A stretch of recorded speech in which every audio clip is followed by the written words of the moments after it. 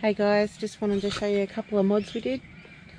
First of all, I did a toilet roll holder, just so that one there keeps the water in. That's the one that was already attached, and then when we use that for showers it's all wet and everything.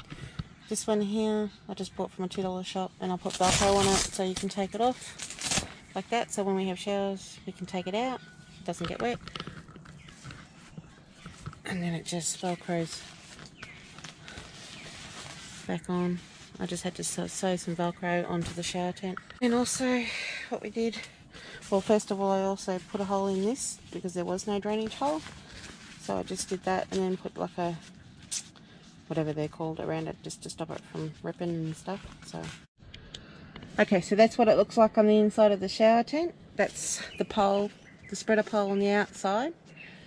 I've just got a little bit of strapping I sewed on the inside of that other bit of strapping that's on the outside. Don't look at my sewing, it was really hard to sew in this material. Made a loop out of it so we can hook the hook on it, which then holds the shower head. So the spreader pole serves as two purposes. One, it obviously keeps it spread because it doesn't come with that. And two, it takes the weight of the shower nozzle, which we find is much better. And then if it rains it too much, we can just let it in a little bit and have a little bit of a downfall. Okay, so this is what it looks like on the outside. We put a spreader pole up here to keep it nice and taut. Put some strapping on the outside that doubles up on the one that's on the inside, with some Velcro here to obviously attach it to the pole, the spreader pole. That keeps it nice and taut, and the shower nozzle also has the weight on that as well. And then if it does rain too much, we can reduce the length of the spreader pole and let it droop down a bit so the rain will come off.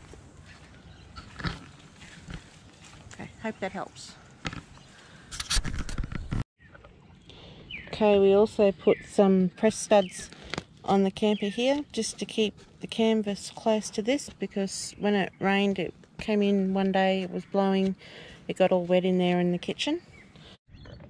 Okay, so that's what it looks like on the inside. So it's all just press studded in, and it's pretty taut, so it's really good.